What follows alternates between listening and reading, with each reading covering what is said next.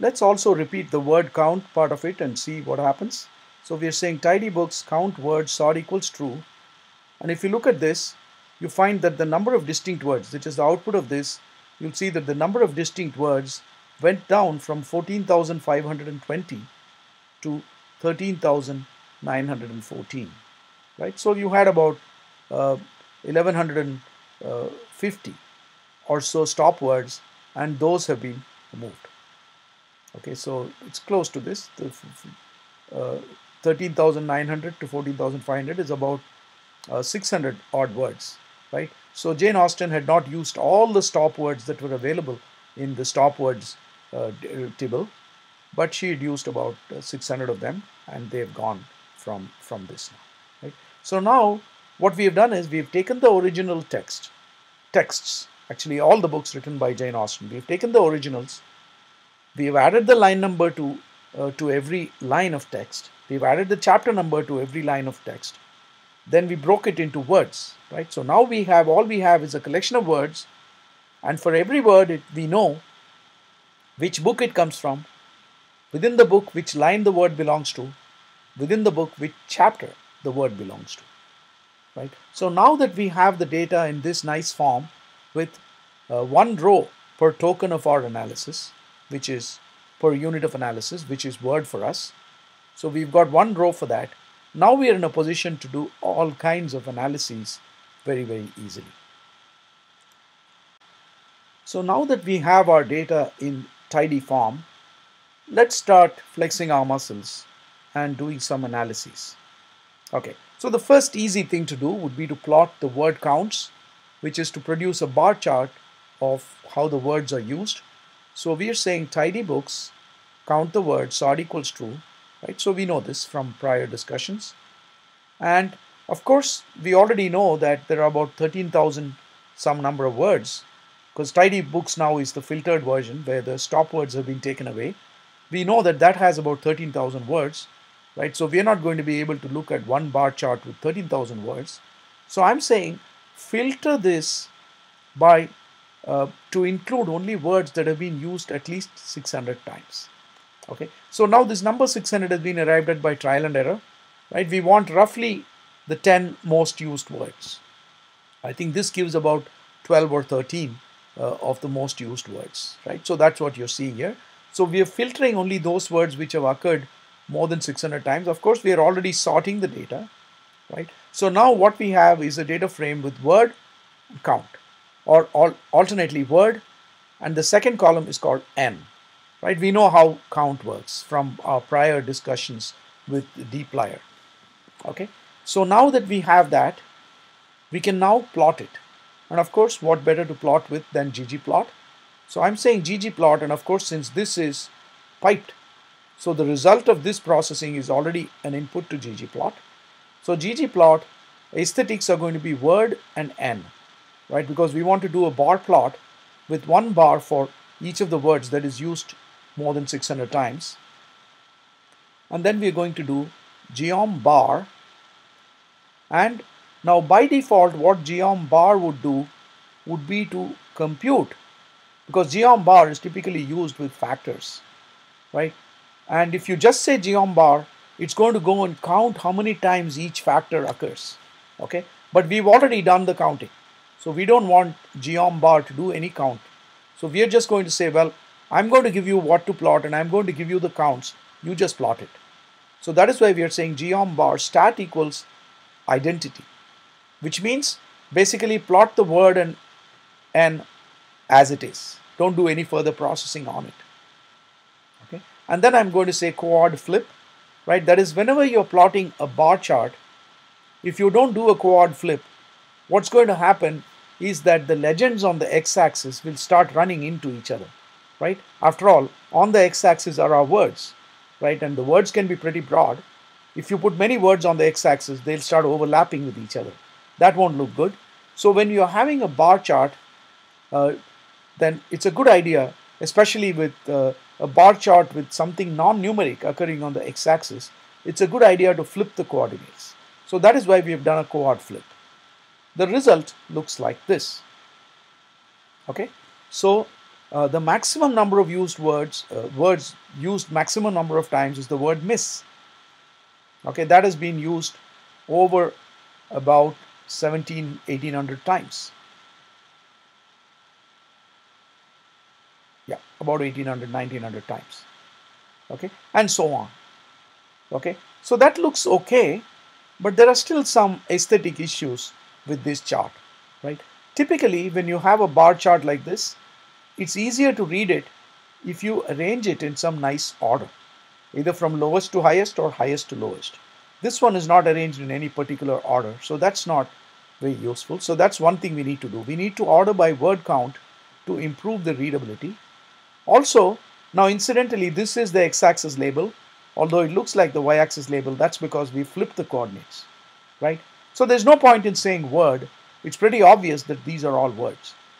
Okay, there's no need to add this redundant thing. So we can get rid of this x-axis label, right? So we need to make both of these changes to produce a better looking plot, right? The difficult part of it, or at least something that is new to us, is how to make it change the order. Okay, now by default you can see what is the order it's going by.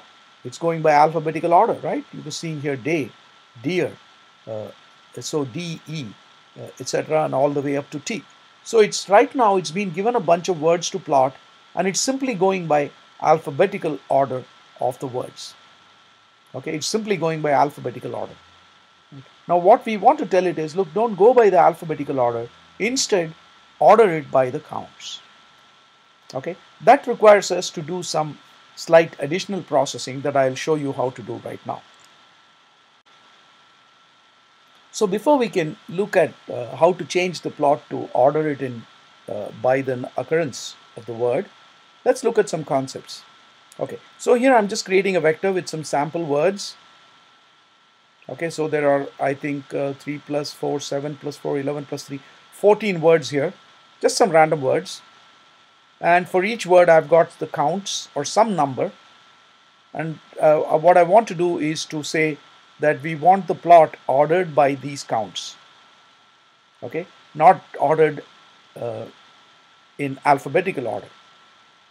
Okay, but if I don't do anything, and I'm going to create a new table with the word as one column and the count as another column, right? So word equals sample words and count equals nums, right? So of course ideally we would want them to be ordered by count, but let's just see what happens if we plot without ordering by count. Okay, this is just the data frame as it now looks. Fox 200, brown 50, fox 200, brown 50, lazy 400, lazy 400. Okay, so this is just a regular dump of this particular data frame. Let's plot it first. Okay, this is just an extract from that. I'm saying df ggplot word count, right? Of course the column names are word and count, so that's what we are using here, plus geom bar stat equals identity plus coord flip. Okay, so here what you see again is, as expected, the words are ordered by ordered alphabetically, right? Baseball, brown, cat, congressman, dog, fox, judge, etc. Completely alphabetically ordered. Right? Now if we wanted to order it by the count, then of course cat would occur at the very top and so on. Okay. Now remember, this is actually the x-axis, right? And we wanted to order by increasing order of count on the x-axis, and when we turn it around, the count will appear up there. The highest count will appear up there. Okay. So now let's see. In order to tell the system not to use its default alphabetical ordering but to change the ordering, we're going to use a particular function called reorder. That is, we are going to tell the system, take this word, right now it's only a character string, and what reorder does is actually converts it into a factor, right? And we are saying reorder word, convert it into a factor, and make the factor values depend on the count. Okay, count of course is a column in our DF, right? Once you do this, the factor ordering would be determined by count and not by its basic alphabetic nature, right? So if you did that, so this mutate is what is going to cause our plot to start looking different now. And the rest of it is exactly like before. So if you did that, you would then see a plot that looks like this.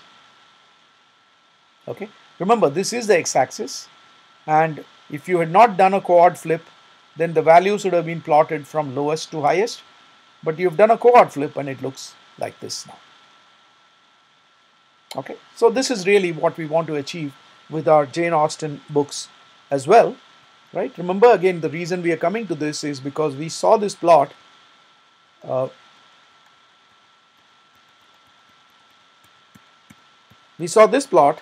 and we want to now change the plot so that the bars are in proper order. So that's what we were trying to do, and we saw that the function